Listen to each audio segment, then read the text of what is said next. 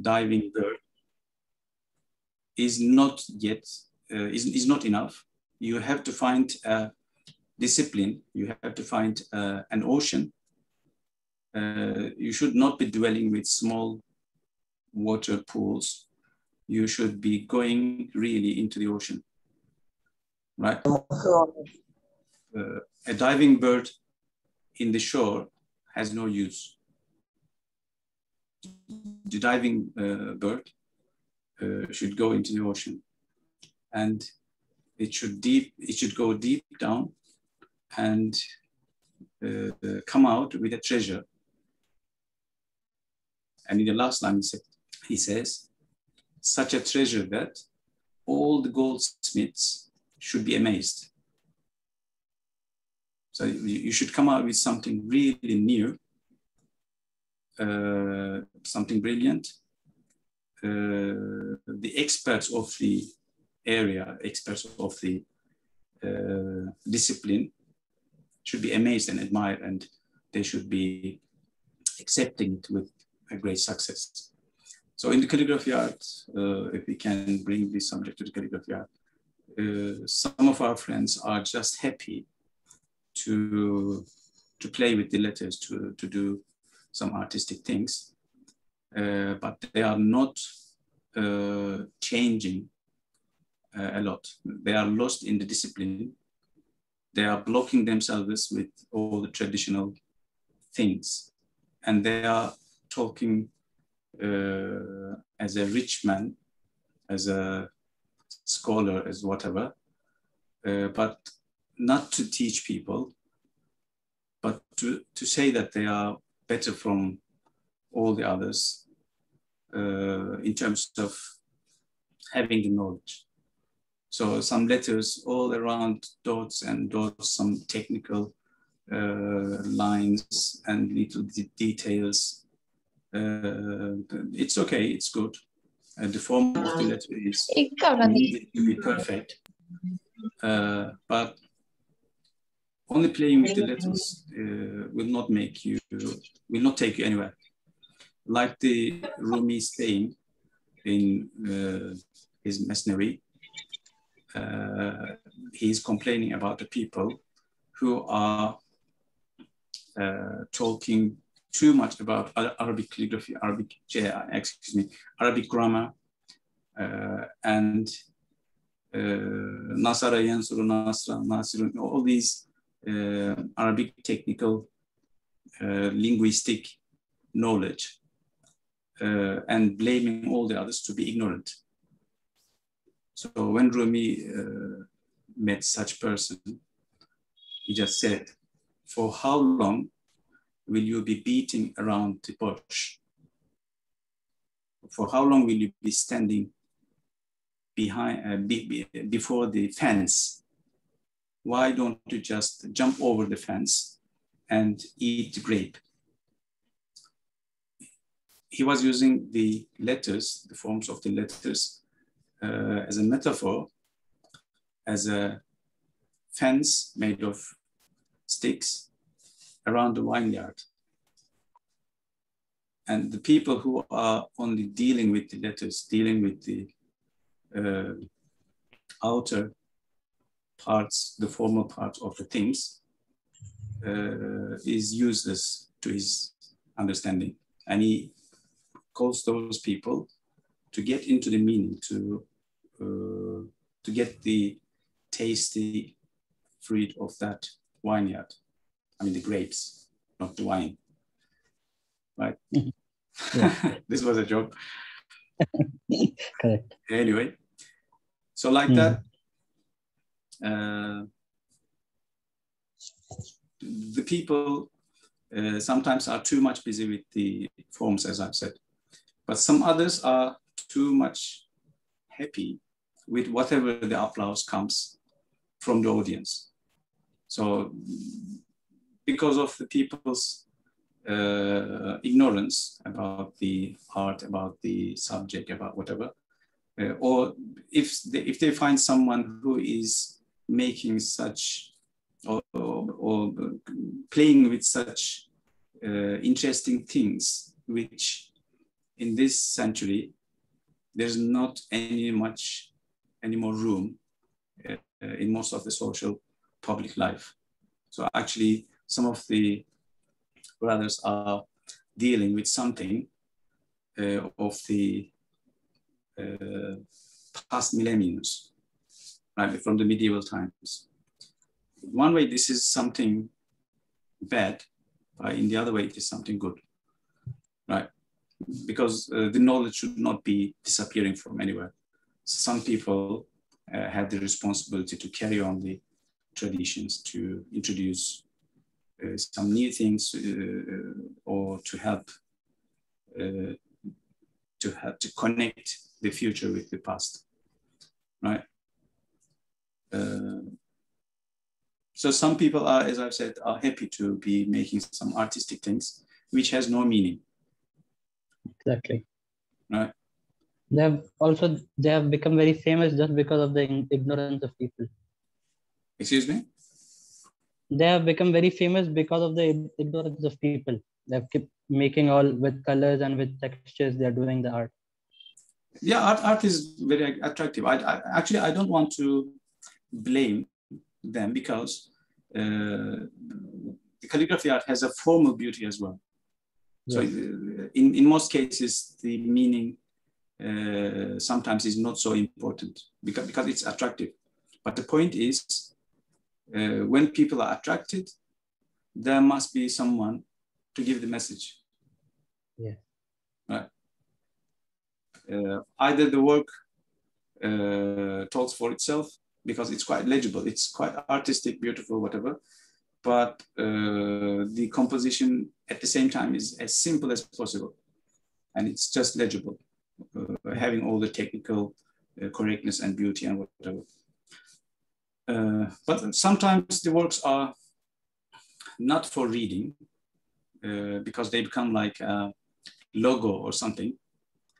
And you don't need to sometimes know the Arabic letters to understand the meaning. It's a bit confusing, but I'll explain. Because for a European person, for example, or for a non-Muslim, let me say, or for a Muslim person who has not yet connection with the Islamic letters, you know, some new converts, some whatever. So they find it quite hard because their life is completely full of with Latin letters. Everything is based on these letters, and only in the masjids or in private Muslim areas they can have the chance of meeting with the Islamic letters. There are some countries like that.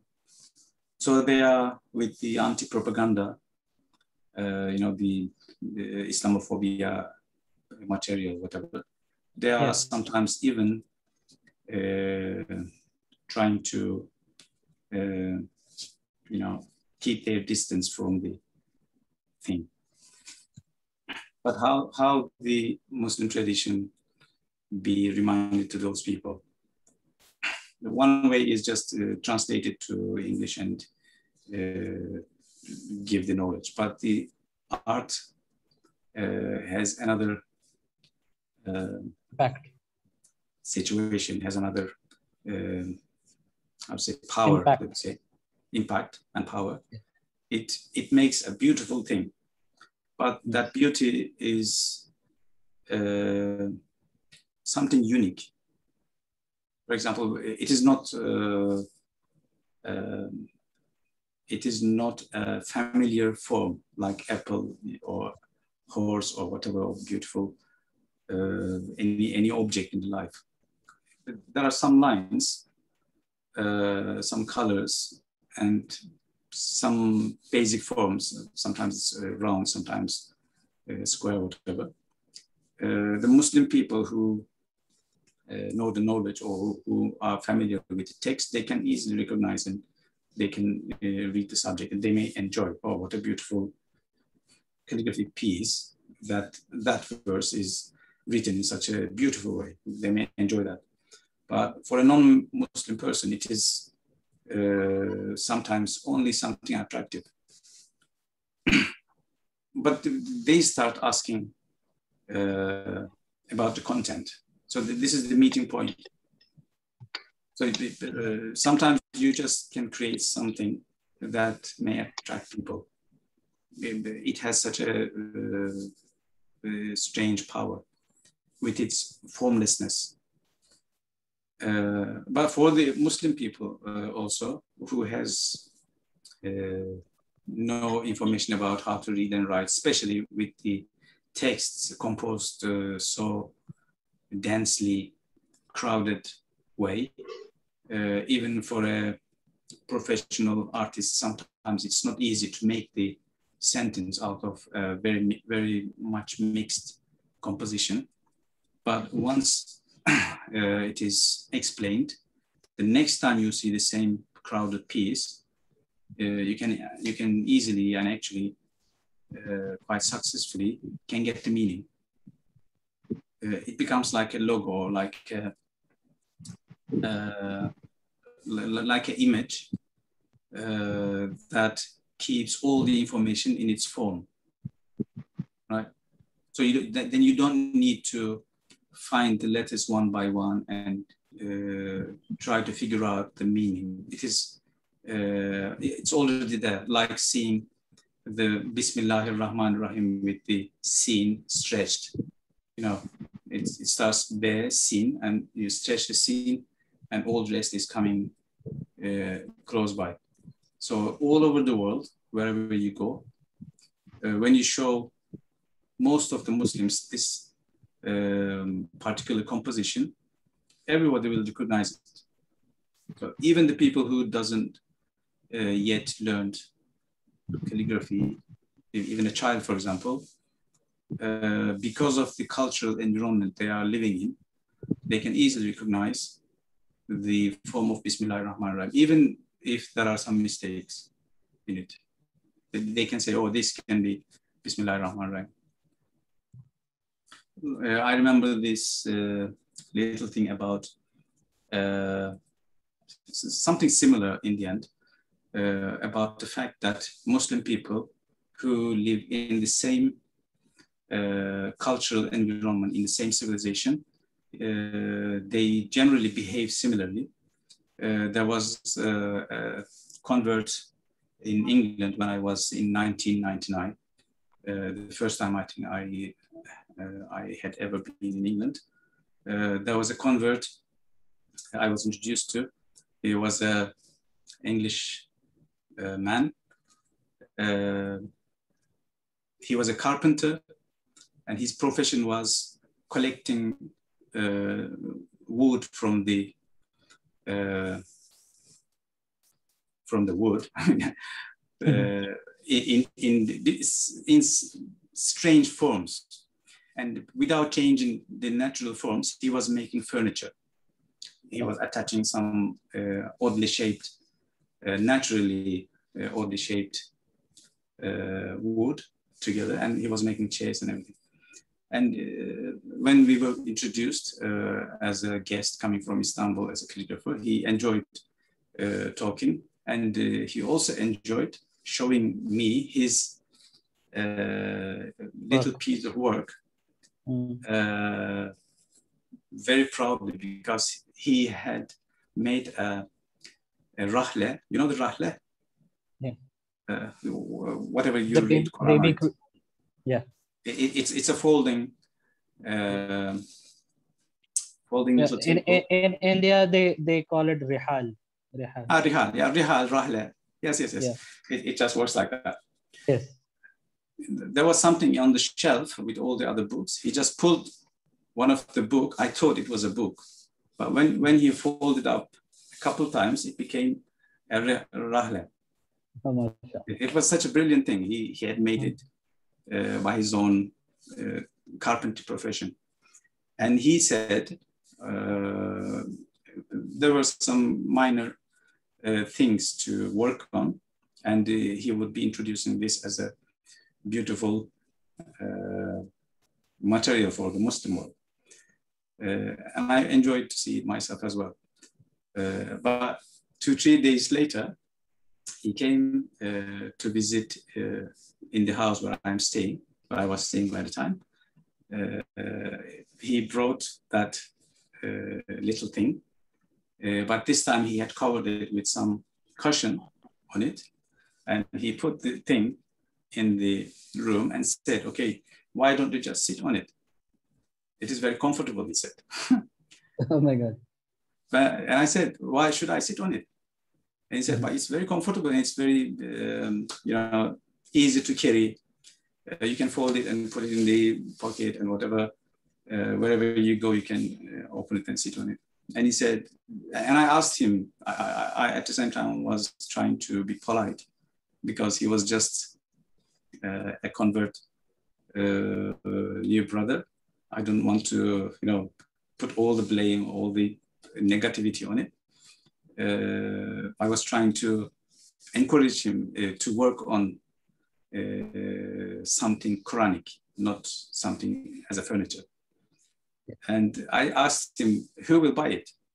And he said, all the yoga trainers, the people who are going to picnic, or he counted a couple of other things. And I said, okay, this is, in that manner, is a very successful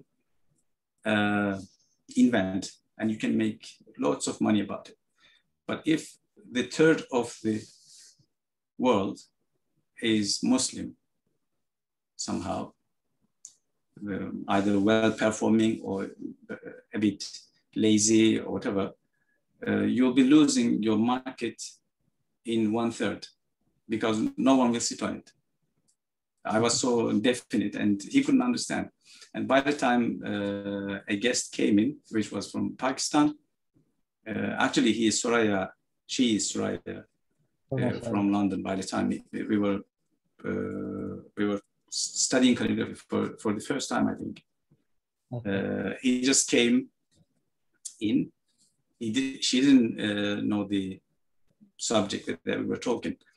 But when that guy asked her to sit or to try sitting on it, she just refused and said, why should I sit on the Quran Rahle?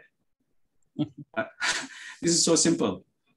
So if you are living in the Muslim civilization, if you are part of it, there are already some behavior similarity, right? The same thing happens in the calligraphy as well, in the forms, in the things that we are living in the daily life. Just because we are sharing the Muslim civilization, we have so many common things.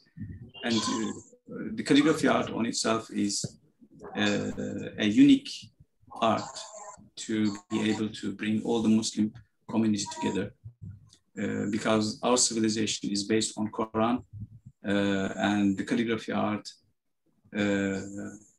if we are talking about that art today,